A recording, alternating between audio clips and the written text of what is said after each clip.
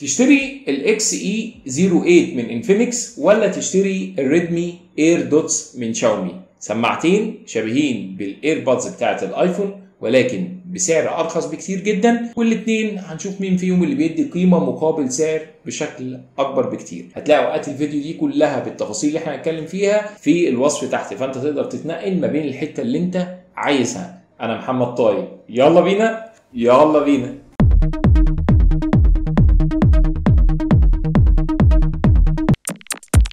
لما نيجي بقى يا شباب نبص على علبتين السماعتين اللي بيجوا داخلهم السماعات، العلب الخارجيه بقى ذات نفسها اللي بيكون فيها بطاريات، العلبتين كانوا كويسين جدا بالنسبه لي، ولكن فيهم بعض اختلافات ما بينهم هما الاثنين. يعني زي ما احنا شايفين قدامنا، لما تيجي تبص كده على علبه شاومي هتلاقيها معموله باللون الاسود المطفي ومحفور جواها كلمه ريدمي برضو باللون الاسود. اي نعم ممكن ما تظهرش بشكل قوي، ولكن انا بصراحه كنت معجب بعلبه شاومي بشكل كبير جدا، على عكس علبه انفنيكس اللي كانت بتيجي بلون اسود لميع، وشكل المفصلات اللي ماسكه القاعده بتاعت العلبه بالباب الخارجي اللي بيتفتح تحس كده شكلها مش ولا بد. وكمان علبه انفنيكس كانت اتقل نسبيا من علبه شاومي، زائد كمان ان هي كانت اضخم واطول من علبه شاومي. ففي المجمل انا علبه شاومي عجبتني اكتر، ولكن في ميزه واحده هي اللي عجبتني في علبه انفنيكس، ان جواها في 4 لمض. ال4 لمض دول كل ما هم بينوروا بيعرفوك مستوى شحن العلبه دي وصل لحد فين. مع ذلك علبه شاومي ما فيهاش اي مستوى للشحن، يعني انت ما بتقدرش تعرف اذا كانت العلبه الموجوده في شاومي قدره الشحن بتاعتها مكتمله ولا لا، على عكس انفنيكس زي ما احنا قلنا بتيجي ب4 لمض، كل لمضه فيهم بتعبر عن 25% من قدره شحن العلبه نفسها. ولكن من ناحيه تصميم انا عجبت بعلبه شاومي، ولكن الملحوظه السلبيه اللي عليها ان ما فيهاش اي لمضه خالص تقدر تعرفني عن مستوى الشحن قد ايه. انا مش عارف يا جماعه والله. جينا بقى دلوقتي لتصميم السماعات نفسها. من ناحيه تصميم السماعتين يا شباب هتبص على سماعه شاومي برضه هتلاقيها باللون الاسود المطفي، على عكس سماعه انفنيكس اللي ما زالت بتيجي باللون الاسود اللميع. يعني كلا الشركتين كل واحده فيهم خدت نهج معين من ناحيه اللون الاسود. شاومي اختارت اللون الاسود المطفي اللي هو بيحسسك شويه ان هو مدي على جراي، على لون كده رمادي شويه، على عكس انفنيكس اللي اختارت اسود صرف وكمان لميع. ولكن لما تيجي تبص بقى هتلاقي ان حجم السماعه ذات نفسها بتاعه انفنيكس اكبر.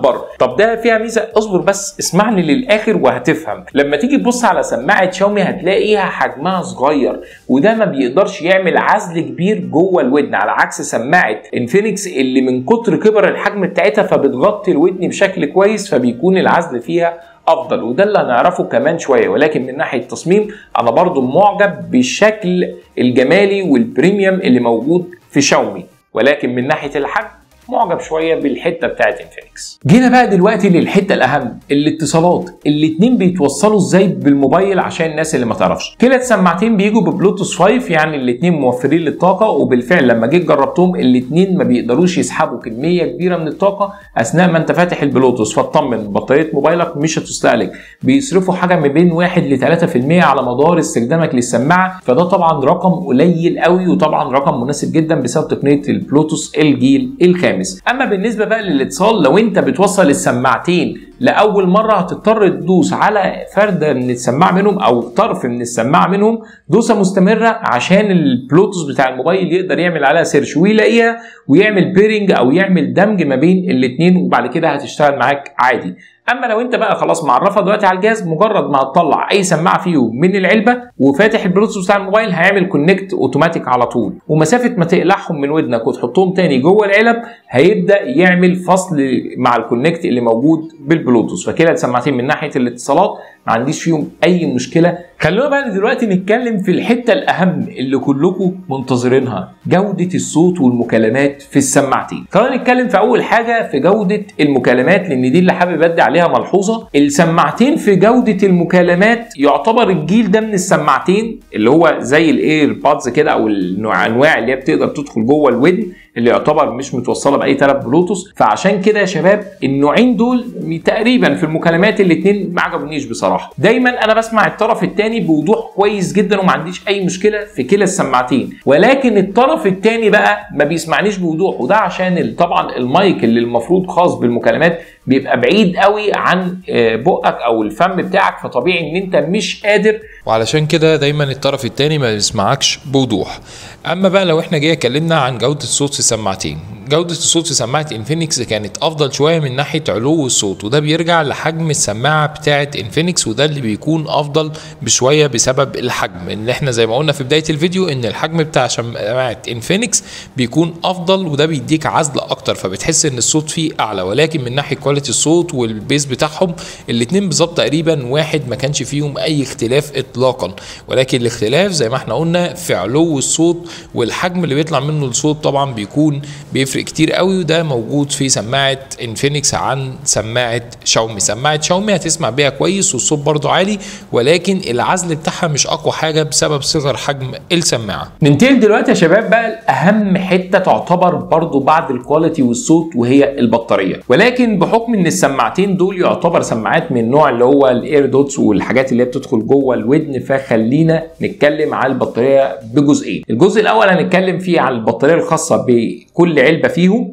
وبعد كده نتكلم على البطاريات اللي جوه السماعة نفسها. نبتدي اول جزء بالبطاريه الخاصه بالعلب. بالنسبه لانفينكس انا قعدت ادور كتير قوي وقعدت ادعبس كده ما بين المواقع، مش لاقي اي معلومه مؤكده عن البطاريه اللي موجوده جوه علبه انفينكس. اما علبه شاومي فلقيت فعلا معلومه مؤكده عنها وهي 300 ملي امبير. ولكن بعيدا بقى عن الارقام، خلونا اكلمكم على تجربه حقيقيه دامت اكتر من شهر لاستخدام السماعتين. اول حاجه لاحظت ان العلبه بتاعه شاومي بتشحن في وقت اطول من علبه انفينكس، تقريبا فرق الشحن ما بينهم بيديك حوالي نص ساعه كامله فرق شحن ما بينهم. انفينكس فعلا بتشحن بسرعه كبيره، انا مع اني كنت بشحن العلبتين بنفس الشاحن. ولكن من ناحيه بقى الفتره اللي بتقعد فيها كل علبه، سماعه شاومي وصلت ان هي بتصمد معايا العلبه بتاعتها لحوالي من 6 ل 7 ايام كامله من غير ما بشحنها، على عكس العلبه الخاصه بانفينكس اللي استمرت معايا من 3 ل 4 ايام فقط.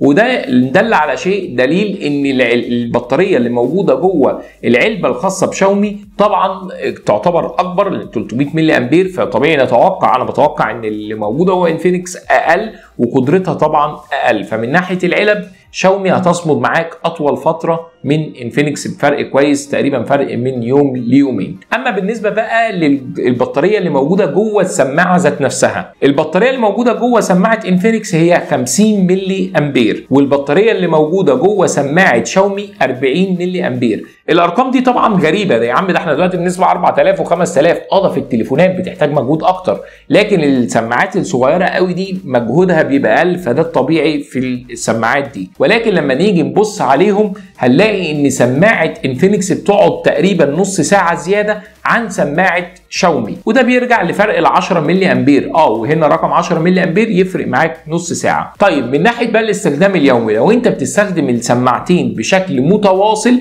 يعني انت بتحطهم من اول ما بيتشحنوا وما بتشيلهمش الا لما بيفضوا، سماعه شاومي هتقعد معاك 2.5 ساعات استخدام متواصل، اما سماعه انفينكس هتقعد معاك 3 ساعات استخدام متواصل بسبب النص ساعه الزياده.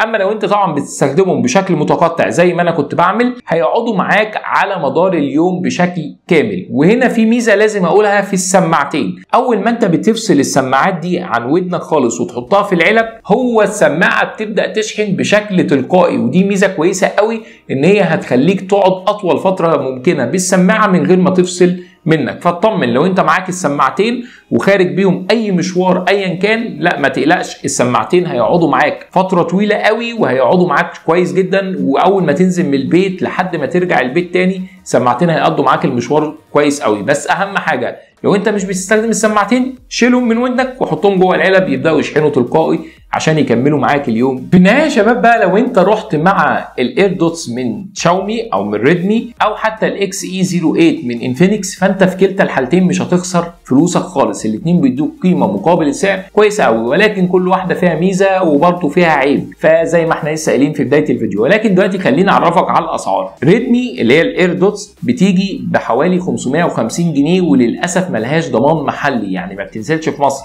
انت بتجيبها بضمان دولي عن طريق تجار معتمدين وتجار انت بتثق فيهم، وانا حاليا حصلت عليها فعلا بسعر 550 جنيه.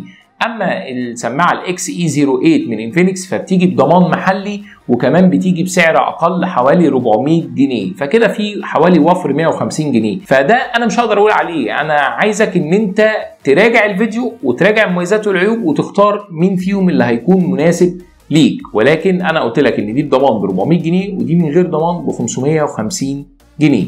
ففي كلا السماعتين سواء رحت معاهم الاثنين هيدوك صوت كويس، الاثنين هيمشوك كويس قوي. ولكن طبعا في حته المكالمات تاني بنبه عليها تاني يا جماعه عشان ما حدش يرمي فلوسه على الارض.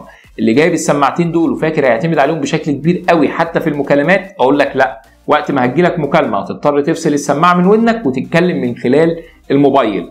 لكن لو انت بتعتمد عليهم في سماع الموسيقى فدي حاجه كويسه جدا. واللي عجبني فيهم ان هم صوتهم مش عالي لدرجه ان هي تفصلك عن الواقع، فلو انت معدي طريق او اي حاجه هتقدر تنتبه لصوت الكلاكسات بتاعت العربيات لو لا قدر الله انت معدي طريق او حاجه. لكن مكالمات يعني ما تحاولش ان انت تعتمد عليهم ولا تفكر تدفع فلوسك في اي نوع من السماعات دي لو انت بتتكلم على اساس المكالمات، لا طبعا هيبقوا ضعاف بشكل كبير قوي. بس كده يا شباب، ده كان كل حاجه عن الايردوتس من شاومي والاكس اي 08 من انفينكس. يا ريت ما تنسوناش يا جماعه باللايك عشان الفيديو ده يقدر يوصل لاكبر عدد من الناس. وكمان انا بفكركم ان احنا فاضل لنا 1000 مشترك بس ونوصل 50000، وهنعمل جيف اواي هيكسب معانا حوالي 3 فائزين ان شاء الله. فلازم ان انت تشترك في القناه لو مش مشترك، وكمان تفعل زر الجرس عشان اول ما ينزل فيديو الجيف اواي تكون اول واحد مشترك فيها. وان شاء الله هننزل الشروط كلها. اشوفكم ان شاء الله في فيديوهات تانيه جايه كتير جدا. كان معكم محمد طايل، دمتم في رعايه الله، السلام عليكم.